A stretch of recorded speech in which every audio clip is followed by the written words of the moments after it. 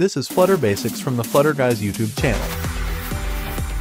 Animations give a better experience to the user. I know, and you might be knowing that Flutter has great support for animations with ease of use. But wait, not in the case of dialogs. Flutter's dialogs have some simple and predefined animations. The first thing we have to do is to create a method called openAnimatedDialog. To create an animated dialog, we must use the showGeneralDialog method. So here we return the showGeneralDialog method. In this method, we have two required parameters, namely context and page builder. We set a build context for the context parameter, and we do not need to return anything in the page builder, and we only return a container. In the transition builder property, we must return the dialog, so we return alert dialog. In the alert dialog, set the title and content, and also set the radius. If we test now, we will not see any animation. The first animation we need to add is scale transition. Now, if we test again, we will see the transition animation. We can also add a fade transition animation like this.